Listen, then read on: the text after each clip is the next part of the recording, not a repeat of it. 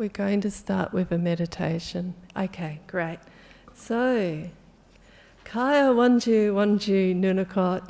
Hello and welcome everybody. And I'd like to acknowledge the traditional owners on the land on which we meet today, the Whadjuk people of the Noongar Nation, and pay my respects to the elders past, present and emerging. And I extend this respect to all the Aboriginal and Torres Strait Islander people who might be listening online or here with us tonight. So I was going to have a little bit of fun with language. So my name's Sandra Henville, and I chair the spiritual education group here at the Buddhist Society and coordinate the Kalyana Friendship community. And tonight's really special because this is the opening night for the Rains Retreat speaker series. So every year between July and September, all the monks and nuns they stay in the monasteries and they don't come to the city to teach, they concentrate on their practice, and instead we have this wonderful range of speakers and events which rolls on every Friday night. So in the spirit of welcome, let's have a bit of fun. So I'm going to say some words in Noongar and you're going to answer them. First we're going to say hello to each other. So Kaya. Kaya, that means hello. So Kaya, deadly yogas, that means hello, awesome women. And Kaya, deadly marman, hello, awesome men. So Kaya. So Nanyang Query Sandra. So my name is Sandra. Nunuk Modich, how are you? And you all say, Kaya Nyan Modich, I'm great. So Kaya Nyan Modich, yeah, I'm great. So there you go. A bit of fun. Nalajera bin Nunuk no Janju Kadajan Wanakan. We're happy you are coming together, learning and chatting. Bulla Kadajam Doinch Doinch Baragini. Let us share more knowledge. Let us share Kwat Wongi good words. So that's a little acknowledgement to country. And I will start with a few announcements. And first and foremost, I just want to say a huge thank you because this retreat, Rains Retreat speaker series it's quite the orchestration to put on. So there's quite a few people behind the scenes. One of them is Anusha, who is currently in Melbourne. Anusha Yatwa, I probably pronounced her surname wrong. But Anusha has done a wonderful job of pulling all of these speakers together. And I'll just make a note of what's coming up. So next Friday, we're going to have Len Warren from the Hayagriva Buddhist Centre. And he is going to be talking about the 8 stages of dying. So sounds like a grim topic. And, you know, it's a bit of a taboo topic that people don't really want to think about, but it's important. So Len is going to come and chat to us about the work of the Hayagriva Buddhist Centre. Then the week after that, we'll have Imam Shakib, who's the Imam at the Perth Mosque, and he will be talking about peace through Islam. So it's a real variety of stuff that's happening. I think we've even got the Jinjin Anti-Gravity Centre coming, just to mix it up. So, what else? And then a few just general announcements, as we always do. So the nuns have had their entry to rain ceremony, and the monks was last week. The Kusala Hermitage will have its entry to rain ceremony on Sunday the 24th of July, and that will be here because they can't have a whole lot of people at the Hermitage, so they're going to have their entry ceremony here. There's going to be a big birthday auction for Ajahn Brahm's birthday. to raise funds. So just have a look at the website for more details. The auction has been extended to the 7th of August. There's the Dharmaloka Building Fund. It's now an option for tax-deductible donations. You'll see little screens around the place. And Ajahn Brahm has asked us to please be very careful of online donation scams. There's loads of scams at the moment. I'm sure you're all well aware of that. We still need a volunteer gardening coordinator, and if you have got green fingers or even half green fingers, then Bill is the man to speak to. He is waving his arms around. So, gardening with Bill. And the Rains Retreat speakers. So I told you about the next 2 speakers coming up, but the theme for this year's program is Journey into the Now. And what does that mean? It means that it's about using the wisdom of different teachings and practices to allow us to slow down and connect to the present moment. So we're a bit like the Kalamas in the Kalama Sutta. And those familiar with the Kalama Sutta will know the Kalamas lived in a place where there was always different teachers travelling through. And one day they said to the Buddha, we're horribly confused. All these different teachers coming through. What is it that we believe? And the Buddha said to us, he said, don't take any one person as your teacher. Listen, be open. And I guess that's what we're doing with the Rains Retreat. We're inviting a whole lot of different speakers in so that we can listen and we can appreciate all the different faiths and the different teachings. The best way to keep in touch is to keep an eye on the notice boards and Eventbrite and the Facebook pages. I think that's the easiest way. And tonight, I'm going to lead you in a meditation, and then we're going to have a bit of a question and answer. Well, I'm going to channel my inner David and Margaret and interview Richard Thomas and John Endre Merck, who is actually going to join us from Norway. And they produced the movie, A Life of Kindfulness. So we're going to have a chat to them about how this all came about. Then we'll watch the movie and have question and answers afterwards. But first and foremost, there's been a lot of racing around to get tonight to happen. And I don't know about you, but I need some downtime, some meditation. So I'd like to just take you through a gentle guided meditation, and then we'll get on with the greater program. And for those who don't know me, my name's Sandra, and I've been guiding meditations every week for about 4 years now in different community groups and Buddhist society and different things. So, and what I always tell my groups is that the most important thing about meditation is to make peace, be kind, be gentle, be compassionate to yourself. So you can sit in a chair, you can sit on the floor, however it rolls for you. But let's begin the practice. And I'll just grab the bell so that I can ring it at the end.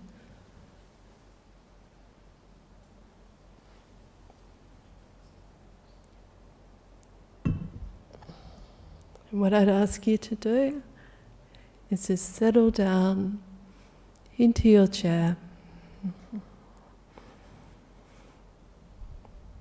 And it's really nice to just put the feet on the floor.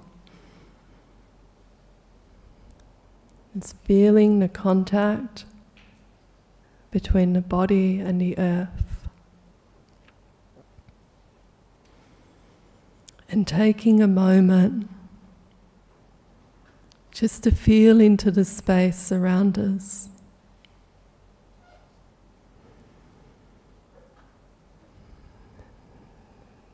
feeling into the space of this beautiful room, full of good, kind-hearted, compassionate people, all here with a common purpose of kindness, of gentleness, of peace.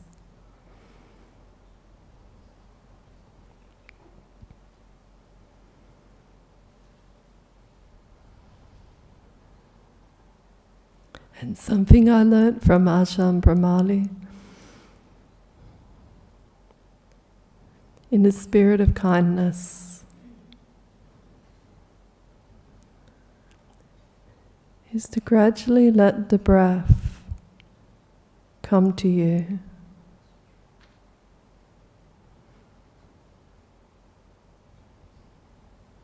So when we meditate, it's like watching a beautiful sunset, and there's such beautiful sunsets this winter.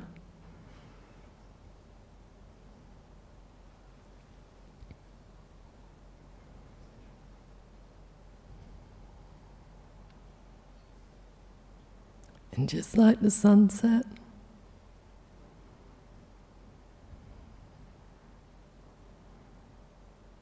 we notice the way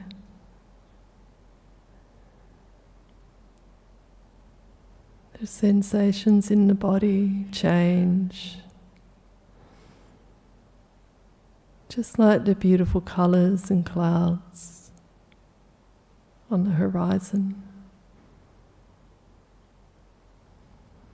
And we observe.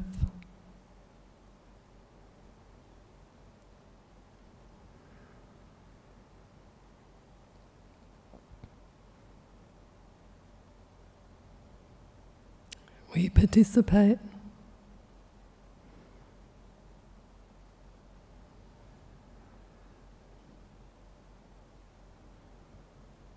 We let the breath come to us.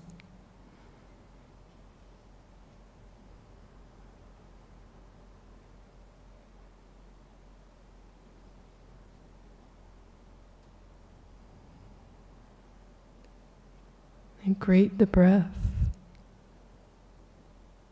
like a beautiful friend.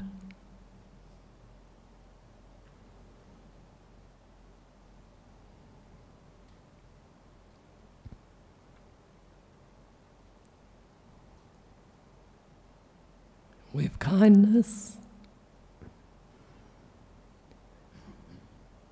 with love, with tranquility.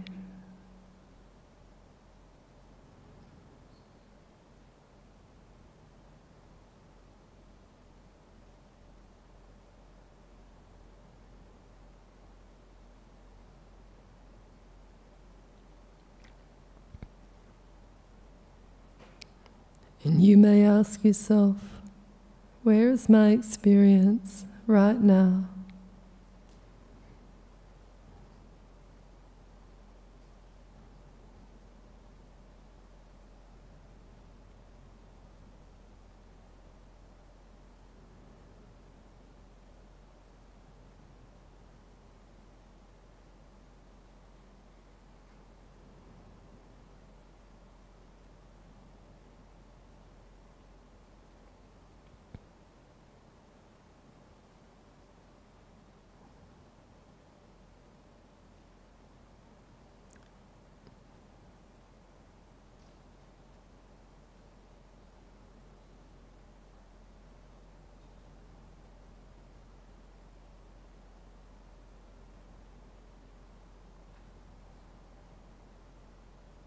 How do I experience this body sitting right now?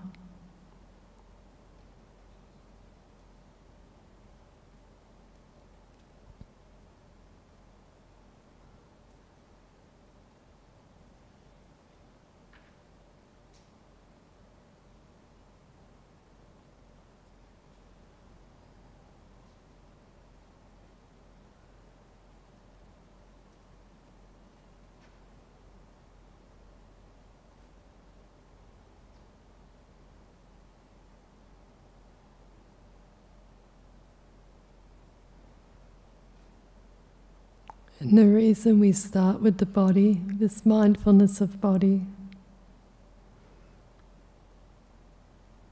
is because we can feel into it. It feels real. It feels present and grounded.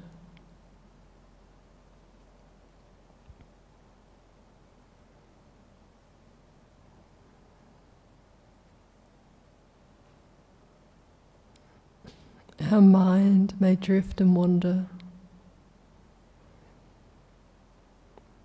as the mind is wont to do. Thoughts like clouds in the sky.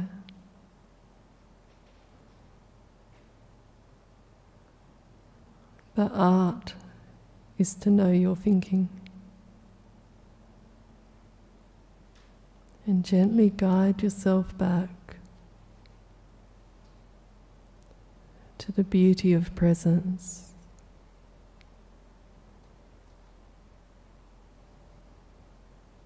Knowing that you're sitting, knowing that you're breathing, being here right now.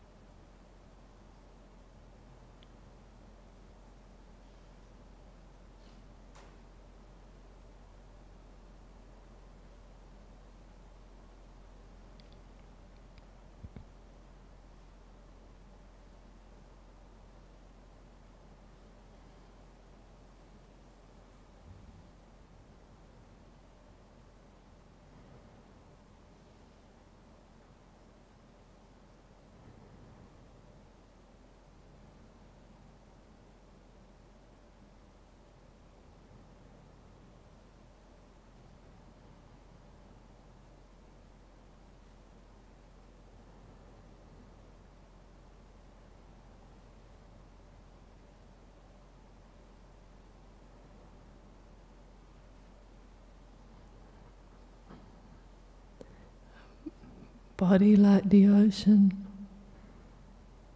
this ocean of experience. Breath like the waves.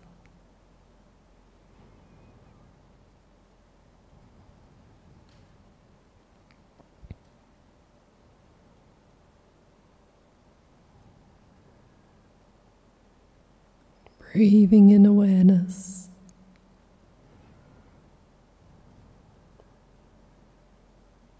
Breathing out peace, kindness, love.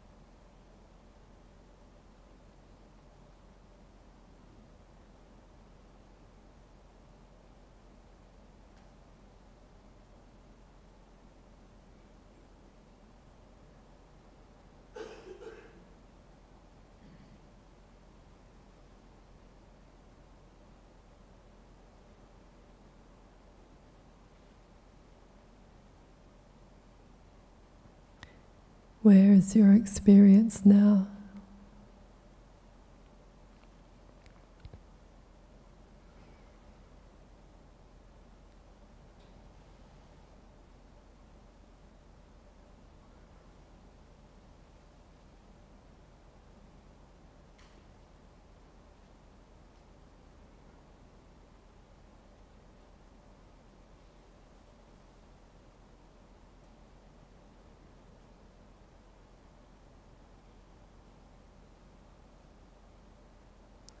Open your heart.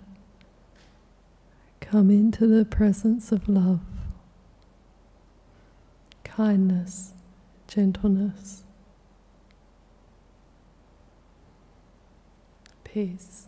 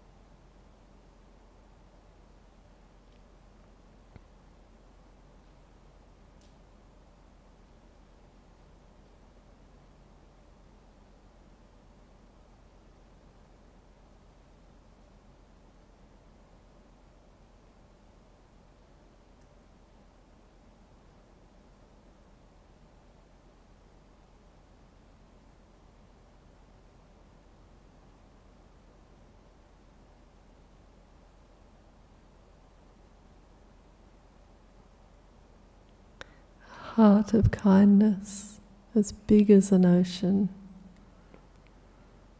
The breath, like the waves, gentle, peaceful.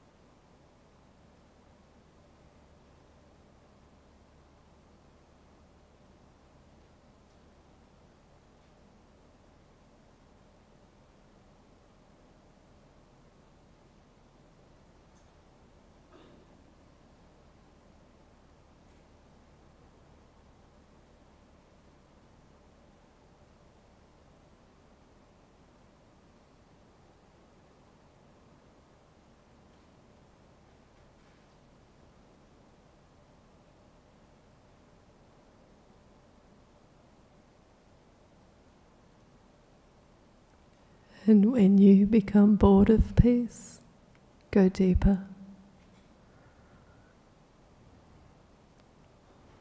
Come into the now.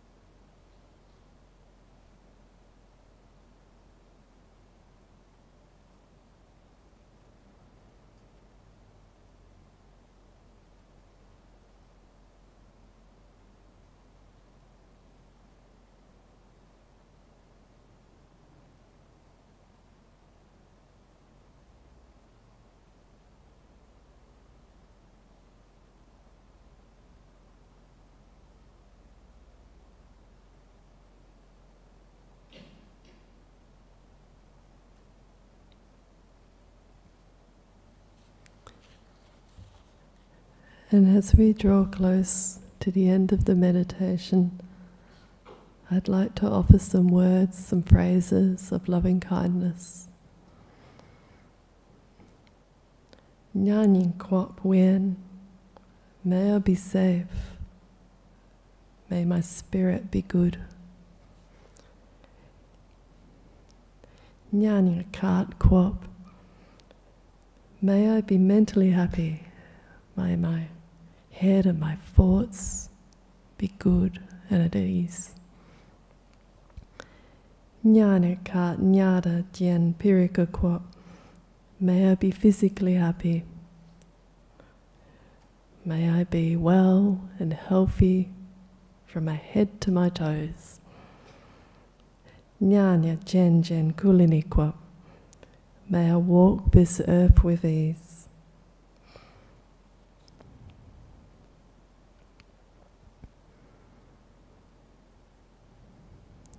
Just letting those words settle.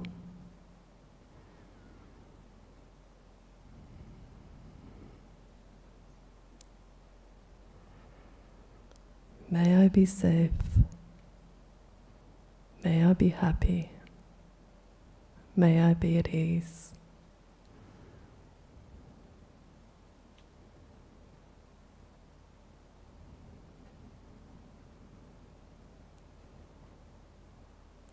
May all these beautiful friends, this Kalyana Mitta, in this room, in this hall tonight,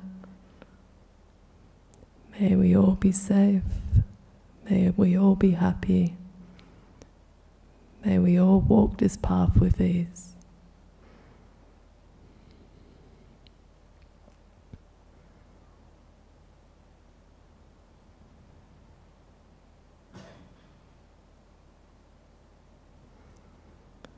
May we know the value of peace.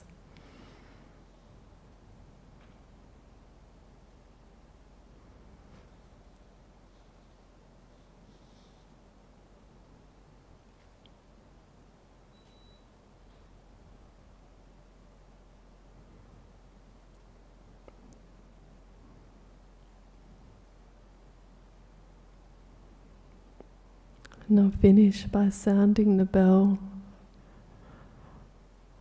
Just keep your eyes closed, enjoy the resonance of the bell.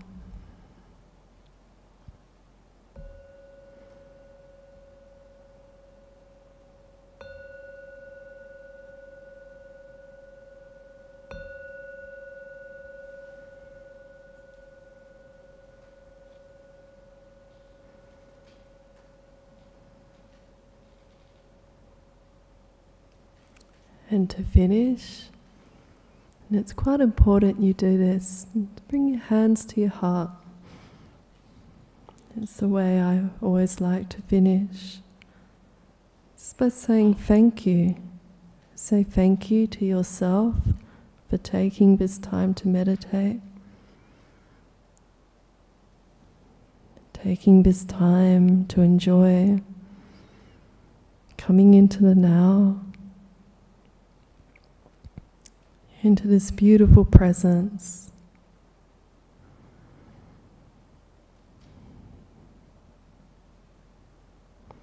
Then if it feels right to do so, bringing someone to mind in need of a bit of care and kindness right now, and wishing for them to feel at peace,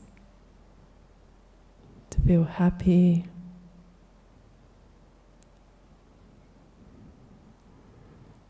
to move with ease.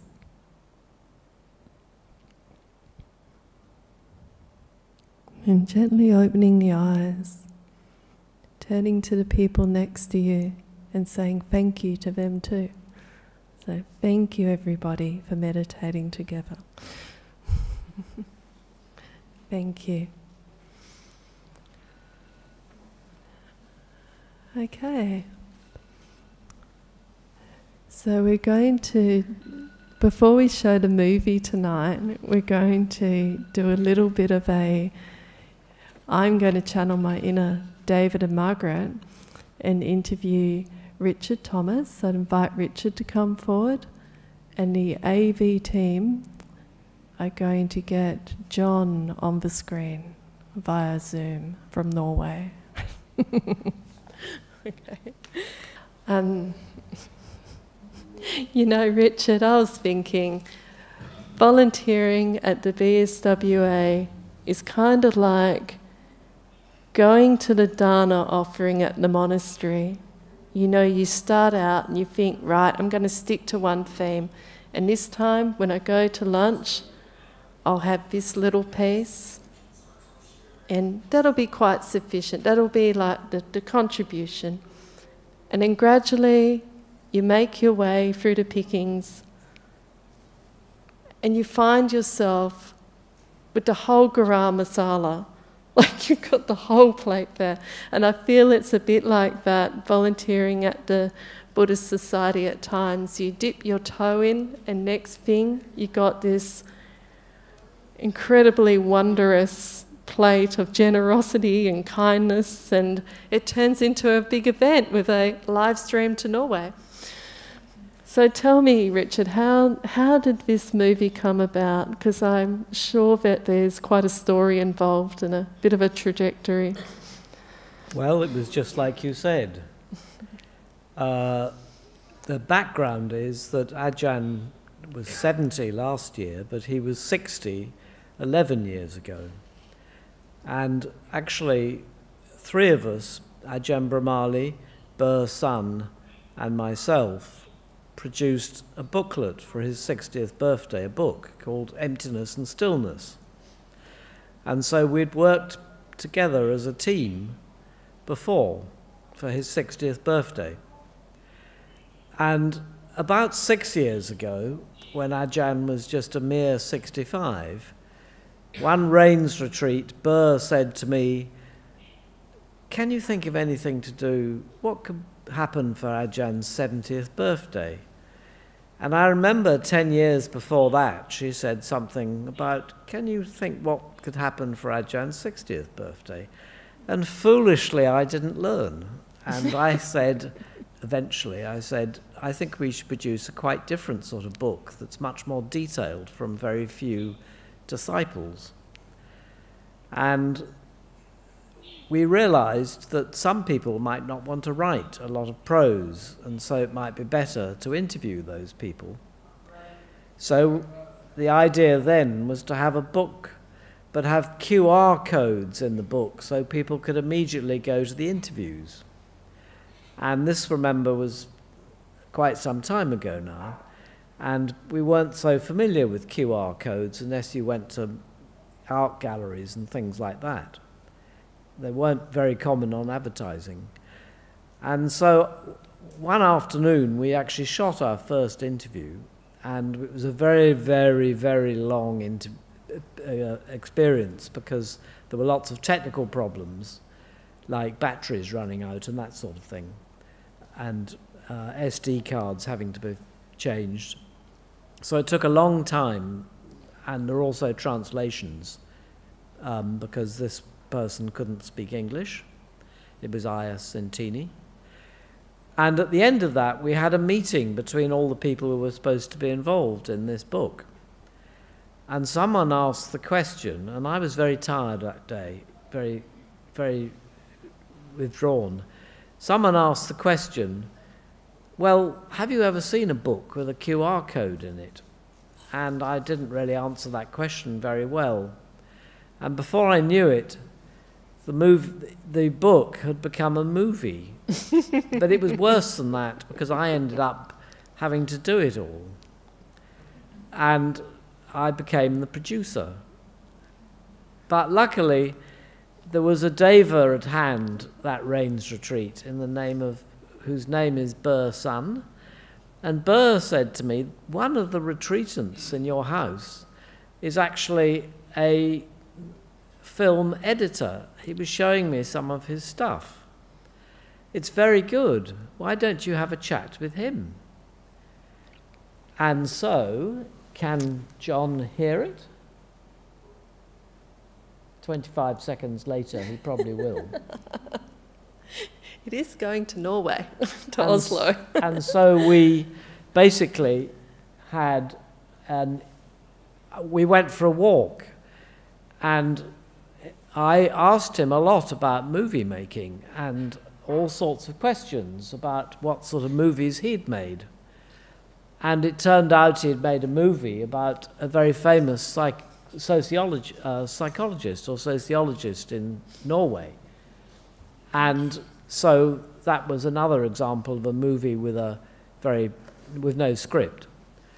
And we talked quite a lot about this, and in the end, it became quite clear that John really had the skills to get this into a real production. And it is extremely helpful. It was quite wonderful that he was able to do this, because he's a professional. He's in a studio at the moment, and this is his bread and butter, but he volunteered all his huge amount of time to do this. Project in England. Venerable Chanda, who was the nun who was interviewed with the fireplace behind her, who said she came out in pity when she heard her second Ajahn Brahm talk. Her website, which is Anakampa Project, has an ad-free version of the movie. The reason the movie has these ads, and I didn't realize we were going to see one tonight with ads in it, is that there was a trouble with YouTube's assigning copyright. They said that we had not given credit to some people who claim credit for the music for the credits, but actually that was all properly credited, and so we got ads on it. We've not, although we've appealed it, we've not been able to stop this happening, but new versions of the movie, as I say, the Anakampa Project one has it, are free of ads. I'm very sorry about that. That was one of the things I learned, that you think you've done the movie finishes, it's all been shown, and anicca, it's all finished. And then suddenly people say it's got to go on YouTube, and you have to put it all up on YouTube, and you have to get the blurb right and the title right so that it will be picked up in searches. And there is a technique to do this, to come top of the lists. But this was a bridge too far for me. So anyway, Anakampa Project has an ad-free version. And I posted the YouTube link on the in the chat, so that the people at home could watch the YouTube. Then turn ours off, watch that one, and everyone gets to watch it. And it's not a jerky version either. It's a much more smooth progression through the whole thing. It's really quite a different experience. But what people said in the interviews stands, and that was actually came across quite well, I thought. So, you know, you got something of it. So Richard, there's a special request from John. Yes? He says, please have Richard tell us of his completely new way of editing. He knows what I mean. Yeah, well, John and I did have a little discussion on Zoom, and he told me this story. We have 1.5 terabytes of material, and having a data background, I thought the best thing to do was to start to catalogue all this. So I dutifully went through all the interviews, and remember they were all about an hour long, some longer, and I basically, for the whole of the interviews, I broke them up into little sections on each topic that they were talking about and wrote metadata for it. And I put this in the system, DaVinci Resolve. And it meant you could just search for your topic, and you get all the interviews that touch that topic, which seemed to me a perfectly logical way to do it. But John had never ever seen anything like this before, because the way professionals have done it for years and years, is they have they think of it logically as a lot of film, you know, and they basically cut it up into little sections. And they have all these bits of film metaphorically hanging on their notice board, and they pick them up. Quite different way of doing it. So we had to change our process, I think. But anyway, apparently professionals think it's very funny that anybody would produce metadata for it all. And Richard, I'm just so impressed with all the different people that you managed to pull together to interview. You've got John, former Ajahn Jagara, and you've had even that person from Africa, was it? Yes. It was incredible. Ajahn Buddharakkhita. Yeah. Well, yeah, I mean, how long did it take to get... Because I'm imagining a lot of those interviews would have been done on Zoom. yes, they were. Because of COVID. Because of COVID. Yeah. The interviewing process took about a year elapsed. We got quite a lot in the first 4 or 5 months. And then some of the other ones came in dribs and drabs. So I actually interviewed Venerable Chanda in England over Zoom because someone had to do it. And the original one hadn't worked out. And we just filled in some of these interviews ad hoc. But it was a lot of work, and Ajahn Brahmali really was the driving force behind this. And he had about 20 questions, and he would ask them all and tailor it to each individual person.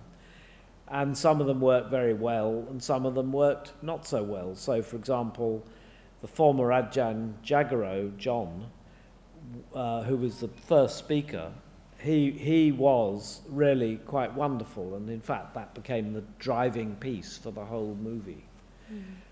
Then there was also Venerable Analio, who put down the glass or the bottle, and he'd actually, when it was still going to be a book, he'd written a wonderful piece, a very scholarly essay, quite short, but he'd done this, and it had about this anecdote about putting the glass down. And so I really had to pressure, I think it's fair to say, pressure Ajahn Brahmali to interview him, because everybody's very busy. But then it turned out to be this wonderful interview with such a good example of putting the bottle down, and also with the things he said about how it had really changed his practice. And you notice there were 2 or 3 interviews where monks had given this very wonderful testimonial of how powerful Ajahn teachings had been. And so one of the things here is that you never really know what's going to happen. It's all anicca. And one shouldn't be too attached to a particular idea, because a better one may come along, a better way of doing it may come along. And as you've seen today, there's a lot of dukkha associated with all this too. This is just the way it is. And you just go through it moment or day or month or year by year. Yeah. Does anyone have any questions they'd like to ask Richard? This is kind of like the director's cut. No? All right. Now, every good Q&A session needs a Dorothy Dix, right? So, the Dorothy Dix of the day is Ajahn Brahmali, who wanted me to ask John in Norway, how were the plans for a potential monastery in Norway going? And the answer that was coming back was that, yes, please say something, if you may, about the monastery and retreat centre plans we have in Norway. So this is from John, because it will be the first in the Ajahn Brahm tradition here, and the first custom-built retreat centre in the country. He's doing a lot of work with Ajahn Nitho, N-I-T-H-O. Nitho, but left Bodhinyana only in 2019 to set this up. And Ajahn Brahmali is so kind and generous to help us build a community by coming here to teach. And he was only having a weekend retreat there 2 weeks ago. So Ajahn Brahmali just got back from Norway on Sunday or Monday. So yeah, that's amazing. So it's truly incredible to see how far Ajahn Brahm's influence reaches. It truly is global.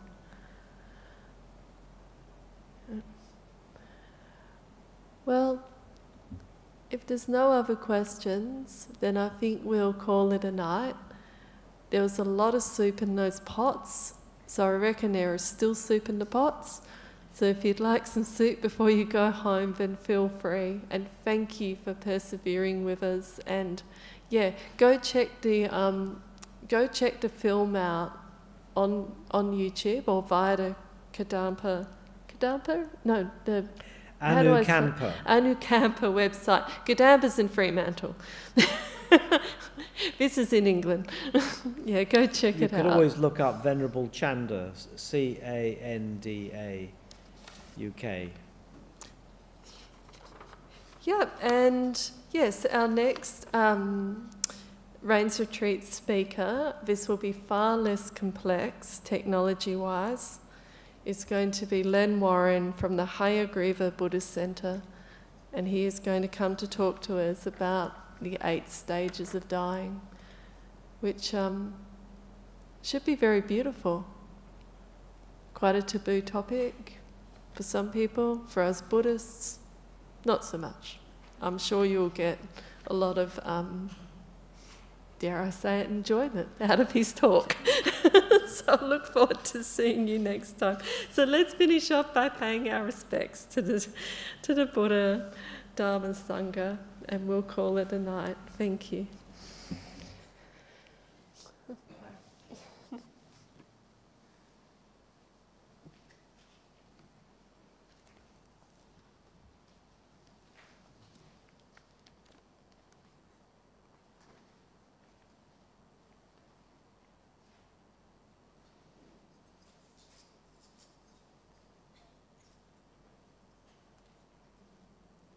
Even chant it out.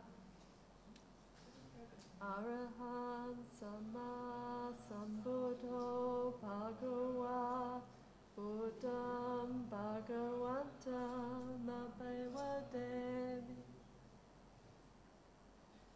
Spakato Bhagavata Dhammo Dhammam Namasami Supatipano Bhagavato Sawa